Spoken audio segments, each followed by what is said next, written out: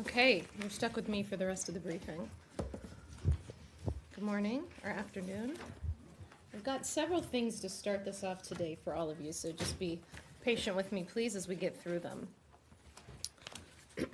Okay, first, on Friday, the U.S. Treasury designated Iran's largest petrochemical holding group, Persian Gulf Petrochemical Industries Company, and its network of 39 subsidiary petrochemical companies and sales agents for supporting the IRGC, a designated foreign terrorist organization and WMD proliferator. We intend to target any company in the petrochemical sector or elsewhere that provides financial support to it. The maximum pressure campaign continues and will continue. Germany's Foreign Minister Heiko Maas is in Tehran. Japan's Prime Minister Abe will be there this week as well. There is no daylight between us and our allies on the objective of denying Iran the ability to ever acquire a nuclear weapon. We also agree about the threat of Iran's ballistic missile program, its terrorist activities, and human rights abuses. Iran has threatened to violate some of the JCPOA's key restrictions, and today Zarif threatened the U.S. that it cannot expect to stay safe because of our maximum pressure campaign. Making threats, using nuclear blackmail, and terrorizing other nations is typical behavior for the revolutionary regime in Tehran. Tomorrow, they will probably threaten once again to close the Strait of Hormuz. We aren't impressed. Iran faces a simple choice. It can either behave like a normal nation or watch its economy crumble. Iran's recent threat to cease performing key nuclear commitments under the JCPOA is a big step in the wrong direction, and it underscores the continuing challenge Iran poses to international peace and security. The international community must remain united on this issue and hold the Iranian regime accountable for its threats to expand its nuclear program. We will hold the Islamic Republic of Iran accountable for any actions against our people and our interests, regardless of whether they come from Iran or from its proxies. The only solution is a new and better deal that addresses the full scope of Iran's threats. Those threats form the basis of the 12 demands. As President Trump and the Secretary have said, we stand ready to talk. Iran's leaders know how to reach us. Next, the United States expresses its grave concern about the Hong Kong government's proposed amendments to its Fugitive Offenders Ordinance, which, if passed, would permit Chinese authorities to request the extradition of individuals to mainland China. The peaceful demonstration by hundreds of thousands of Hong Kongers yesterday clearly shows the public's opposition to the proposed amendments. The United States shares the concern of many in Hong Kong that the lack of procedural protections in the proposed amendments could undermine Hong Kong's autonomy and negatively impact the territory's long-standing protections of human rights, fundamental freedoms, and democratic values, as enshrined in the Basic Law and the Sino-British Joint Declaration. We are also concerned that the amendments could damage Hong Kong's business environment and subject our citizens residing in or visiting Hong Kong to China's capricious judicial system. Last month, the Secretary met with a delegation of pro-democracy leaders from Hong Kong to discuss their broad reservations about the extradition proposal. We believe that any amendments to the Fugitive Offenders Ordinance should be pursued with great care and in full consultation with a broad range of local and international stakeholders who may be affected by the amendments. The continued erosion of the one country, two systems framework puts at risk Hong Kong's long-established special status in international affairs. Moving over to Georgia, Secretary Pompeo will meet with the Georgian Prime Minister, who is visiting Washington this week. Ahead of this meeting, I would like to highlight that the United States does not recognize the legitimacy of the so-called parliamentary elections in Georgia's South Ossetia region on June 9th, and it will not acknowledge their outcome. Our position in South Ossetia remains clear. These regions are integral parts of Georgia. Accordingly, we reiterate our strong support for Georgia's sovereignty and territorial integrity within its internationally recognized borders. The Secretary looks forward to discussing a range of bilateral issues with the Prime Minister tomorrow. Finally, I have one more announcement for you. I'm pleased to announce that Secretary Pompeo will travel to the Indo-Pacific region on June 24th through the 30th to broaden and deepen our partnership with key countries to advance our shared goal of a free and open Indo-Pacific. The Secretary's first stop will be in New Delhi, India. Prime Minister Modi's recent election Victory provides an excellent opportunity for him to implement his vision for a strong and prosperous India that plays a leading role in the global stage. The Secretary will preview elements of a cooperative agenda during his remarks at the U.S.-India Business Council India Idea Summit at the U.S. Chamber of Commerce on June 12th. The Secretary's next stop will be in Colombo, Sri Lanka, where Secretary Pompeo will express America's solidarity with the people of Sri Lanka as they stand united against the despicable Easter Sunday terrorist attacks. He will also discuss promising opportunities for U.S.-Sri Lanka cooperation based on shared commitments to a free and open Indo-Pacific region. The Secretary will travel to Osaka, Japan, to participate in the G20 Leader Summit from June 28th to 29th, the first such gathering hosted by Japan. On the margins of the summit, Secretary Pompeo will join President Trump in meeting with Prime Minister Abe to coordinate on the final, fully verified denuclearization of North Korea and to discuss ways to strengthen trilateral cooperation with the Republic of Korea on our unified approach toward the DPRK and other shared challenges. Following the G20, Secretary Pompeo will accompany President Donald J. Trump to the Republic of Korea to meet with President Moon Jae-in. The two leaders will also discuss ways to strengthen the United States-Republic of Korea alliance. President Trump and President Moon will continue their close coordination on efforts to achieve the final, fully verified denuclearization of the Democratic People's Republic of Korea. And with that, Matt. Thank you. On Iran, we haven't had a chance to ask you about this whole situation with the Global Engagement Center and the Iran disinfo contract. So I'd like just to, what is the status of that funding right now? Is it still suspended? What steps are you taking to, well, it was suspended. Why? Yes. How were they operating outside the scope? I mean, they were clearly going after quote-unquote disinformation, but not from the Iranian government, which was their charge. But how specifically did they go outside their mandate, and where have there been steps taken to make sure that they stay within their remit? Yes, so the funding does remain suspended for this entity, and there's a review process that's ongoing right now. The review process continues, and that is going to, of course, ensure that the implementers' activity is consistent within the scope of work. And of course, it needs to be consistent within the Department of State's guidance on conducting these sort of activities within the GEC. I think we use GEC as shorthand, but many people know that the Global Engagement Center is committed to its mission, which is to counter foreign state and non-state propaganda and disinformation that comes from a variety of places, but that includes the Iranian regime's propaganda disinformation. So I'm not going to get into the specific details up here, but that the review is ongoing, and the implementer remains suspended at the moment. Well, is it possible that this implementer will not, so that the money won't be reinstated? Is that a possible option here? I think all options are possible while we're undergoing a review. And then, just lastly on this, it appears since the first reports came out and the suspension was announced, it has come out that this organization that was getting U.S. taxpayer money was, some of the people that it was attacking worked for U.S. taxpayer-funded organizations. Is that in any way appropriate? Again, the GEC found that their implementer went beyond the scope of their contract, and that's why their contract has been suspended. They're under a review, and the GEC's leadership has, of course, spent time and had a meeting with them to outline initially what they did that went beyond the scope. Right, I but think that's all I have for well, that what matter. are they going to do, not specifically in this, what are Yeah. they going to do to That's all I make have sure on it, this Matt. doesn't happen in the future with this or any other Yeah, project? whether it's the GEC or any other institution within the Department of State, we work judiciously to review what our implementers and contractors do around the world, and we have a variety of mechanisms, including the IG, which does its own internal reviews for every contract that the State Department produces, and we'll follow those same guidelines with the GEC. Go ahead. I have two questions on Iran. Sure. IAEA chief has said today that Iran is now producing more enriched uranium than before. Are you aware of that? And Did you say that he said more? Yeah. Yeah. Okay, go ahead. Sorry. Just want to make sure we're on the same Yeah, page. this is my first question. And my second is Lebanese national and U.S. permanent resident Nizar Zakka has been released from prison, and he will be going back to Lebanon tomorrow. How do you view this development?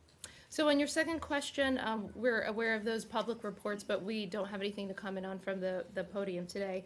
As it relates to your first question on Iran, I mean, obviously, we see these reports showing that Iran is going in the wrong direction. And it underscores the continuing challenge Iran poses to international peace and security. This is something that I've been a part, many of you know, I was traveling for the last week with the Secretary, part of many conversations with our European allies on this topic, and we think it's important for the international community to remain united to hold the Iranian regime accountable. And I know that we left those meetings very encouraged that our European allies will do so. Saeed, how are you? I want to move another topic. Follow up on Iran, please. Can we stay on Iran? Go ahead, Leslie. Has the U.S. been, given that Mr. Zaka is a U.S. Has a green card, has the U.S. been involved in any of these discussions? And is there a possibility that this involves some kind of a swap with an Iranian businessman that is being held here, according to reports? If we certainly hope that these reports are accurate, that he has been released, and if they are accurate, we will certainly come back to you with more information. But for now, that's the only comment that we have. Are you on Iran? On Iran, Okay. yes. What's your view of I'll Germany's? get back to you, Saeed, I promise. What's your view of Germany's proposal for a European payment system for trade with Iran that he raised when he was in Tehran? Yeah, I mean, I think the secretary spoke about this, and he has said, of course, you know, any payment systems in which there are goods or services or whatever the commodity might be that is not sanctioned by the U.S. government is fine. But we would not support any payment mechanism from any country in the world that would allow businesses or entities or countries to engage in transactions with Iran that are sanctioned entities. And we are very grateful to the number of European businesses and banks who have taken these sanctions incredibly seriously and are complying with them. And if I could, I just ask Go about, ahead, no, I've come, Saeed's turn. Go ahead. I want to move to the Palestinian issue. Over the weekend, Morgan, the ambassador to Israel, Mr. David Friedman, gave an interview or told the New York Times that Israel has a right to annex part of the West Bank. Is that now U.S. policy? And if it's not, are you going to, let's say, call Mr. Friedman for any kind of disciplinary action? There is no plan for any sort of disciplinary action at all. The administration's position on the settlements have not changed. Our policy on the West Bank has not changed, and I don't think there's anything new to report So there. when he gives these interviews and says that something like this, how is that interpreted at this building? Is he in step or with the Secretary of State? How did he clear it with the Secretary of State? How does he go about it? And you're saying that there is no disciplinary action, but obviously this is not U.S. policy, is it?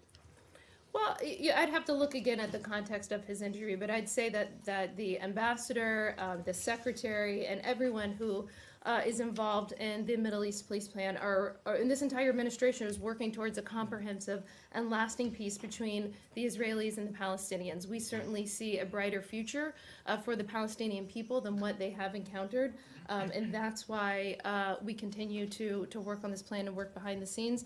I think it's important to note, you know, from the authority of this podium that our policy on the West Bank has not changed. And the Secretary... Mexico? Can we follow up in Mexico? Mexico? Sure. Just to follow up on some of the Secretary's remarks. The President also tweeted that Mexico had agreed to buy large quantities of agricultural products from the U.S., and the Mexican Foreign Minister said that there was no such agreement to buy those products. So obviously that language was not in the joint statement that was announced Friday night. So is there some agricultural component to this agreement that hasn't yet been released? I don't think that I'm going to go beyond what the Secretary just said to you a few minutes ago, what the President talked about. I mean, clearly, as our two countries to work more closely together, and clearly as we hope to see the passage of the U.S. MCA in Congress, that will open up more opportunities for agriculture and a host of other commodities and services. So we'll leave it at that. Beatrice? The Secretary, Beatrice, right? Yes, Great. thank you. The Secretary mentioned that the U.S. is now going to work with Central American countries to prevent their citizens from leaving. So could you please give us some detail about this? Have the negotiations started? What would be on the table? Again, I think that the secretary just gave all of you, 10 or 20 minutes here on this, and I'm going to let his words speak for that. I think I would just reiterate that we, listen, I spent a lot of time with, on Friday, as all of you did, Christina and others who were standing outside waiting, spent a lot of time talking to our negotiators. And it wasn't just on Friday, by the way. I think, as you know, it began on Wednesday with a meeting at the White House with the Vice President and Secretary Pompeo and others.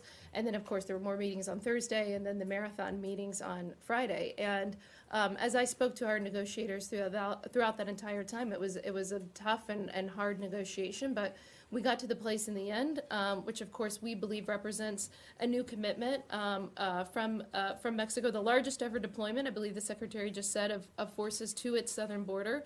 Mexico is going to start taking operational control of its southern border for the first time. And I know that I'm I can speak, I think, on behalf of the department, that we're very proud of our team who spent hours, literally hours on Friday negotiating this. We will, of course, as the Secretary just said, have to have ongoing and continuing talks and negotiations with our Mexican counterparts. Yes. Hi, thank you, Morgan. On North Korea, Yes. and when North Korean Kim Jong-un North Korean Kim Jong-un has recently replaced the negotiation team with the United States, and also reportedly said that several previous negotiating teams were sent to prison camp. Do you have any information on this, or how did you? We don't have any information on that. We have read those reports. And, the president and the secretary have said all along that, of course, while our economic sanctions remain, we remain open to talking and to negotiations with the North Koreans, and I don't think our position has changed there. Can I follow up North Korea? Sure. This week's the one-year anniversary since the Singapore summit. So can you just characterize how the State Department sees specifically denuclearization progress since the Singapore summit? And it seems like talks are kind of in a stall right now. So what are the plans moving forward to restart negotiations? Well, it will be coming up towards the 1 year, as you said. We think that this is, and many people who come before us would say that this is one of the toughest national security challenges for any administration, probably one of the toughest that we will certainly, all of us will face in our lifetime. And we, of course, there has been steps that have been taken along the way.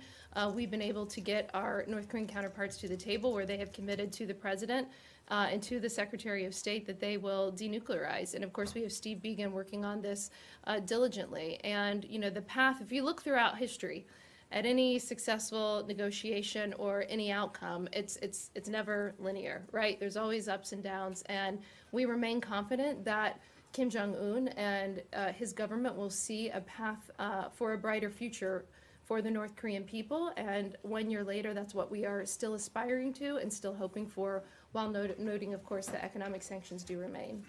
Hi. Hi, this is June with WATB. I love your accent. Thank you. Like I'm from Nashville. From Nashville. Good for you. The LGBTQ flag on the embassies. Can you explain the position of the State Department on that, on both inside the embassies and on the outside? Sure. I think Pride Month that we're in right now is celebrated around the world by many State Department employees, by many embassies. The Secretary has the position that, as it relates to the flagpole, that only the American flag should be flown there. But he, of course, as he said in his congressional testimony, respects the dignity of every individual. And I think all of you can do a simple, easy Google or Twitter search and see the pictures of members, embassies, and members, ambassadors, people of the Foreign Service celebrating Pride throughout the world. The second question. Is it correct? A quick follow-up on that. Can you explain why the Secretary decided not to issue a statement marking Pride Month and also the last month, the International Day Against Transphobia and Homophobia? Those were statements that were typically released annually on those days, but we didn't see those statements this year. That's provoked some concern that the Secretary didn't lend as much importance to these issues. Sure. I think that, as I said, and the Secretary said in his testimony, he respects the dignity of every individual and of every human life. And he remains committed to this effort around the world. I think it was just a couple weeks ago, I'll have to look at the specific date, we had Magnitsky sanctions, and I'll get the specific name for you, on an individual who of course, was persecuting people of the LGBT community. The secretary will, of course, next month host the Religious Freedom Forum that he also had last year. And he works around the world in these meetings to talk about religious freedom, religious liberty, and that's something that I know is very dear to him. So, can you explain, Morgan, can you explain the displays that we have seen of the LGBTQ flag, the colors, the pennants, banners? Those are not in violation of any kind of edict or order, are they? So what this idea that there's some kind of revolt among diplomats in the embassies? Is there anything that these are in violation? I mean, I'm not quite sure. There's no violation that I'm. No. So as long as it's not on the flag pole that flies the American flag, the secretary or nobody else in this building has any issue with it. Is that correct? That's correct, sir. Thank you. Okay. Mexico? No, we're gonna. Yeah, let's go back to Mexico. Okay, just to clarify, what exactly was different than what the agreements that were nearly reached in December on this? The secretary didn't mention any points that were actually different. I don't think that's fair. I mean, I think that he mentioned a number of points. The president has tweeted about it as well. And we certainly laid out in the joint declaration, which was released Friday night, the ways in which that the U.S. and Mexican government would be working together. As I just said, I think at the top, this is the largest ever deployment of Mexican security forces to its southern border. Mexico is, of course, committed to taking operational control of its southern border. Mexico is committed. But how does that differ from December? This is what I'm telling you. You can interrupt, but the answer will be the same. Mexico is also committed to expansion of the migrant protection protocols. And then, of course, in the joint declaration, we said that additional measures will be looked at within the next 90 days. Friday night, the marathon night, was not certainly the first or the last discussion that the secretary and his counterparts will have. Today, is day one, or maybe you could count Saturday, is day one. Success will be a dramatic reduction in the flows on our shared border. And we won't get into specific numbers, but we expect to see dramatic reductions in the coming weeks and months. And I would say that the Mexican government was incredibly confident in the actions that they were taking, that we would see dramatic reductions. But you can't say how this different from Go what? ahead. Thank you so much. This is Jahan Zaybali from Airway Industry, Pakistan. Hello. I just wanted to ask about the ongoing recon process in Afghanistan, the peace process. So, Yes. a couple of months ago, we were told by Mr. Pladino that there was some kind of meaningful progress. He told you? He told that briefing. I don't know if you should have listened to him. So about, after that meaningful progress, we have seen Taliban brutalities, not only with the Afghan soldiers, but with the innocent people. So what went wrong after that? After that meaningful progress? Yeah. Listen, I don't think that anything went wrong. This is, General Miller once said, this is one of my favorite quotes of his. He said, you have to be ready to talk and to fight at the same time. And that's certainly what we're seeing in Afghanistan. We have 4 pillars that Ambassador Khalilzad is working on in Afghanistan: troop withdrawal, counterterrorism assurances and cooperation, intra-Afghan dialogue, reduction of violence. I think some of you know that the ambassador, that Khalilzad, is in Kabul right now. He met with Ghani yesterday, and he and President Ghani spoke at length about preparation for intra-Afghan negotiations, and he knows that's now essential.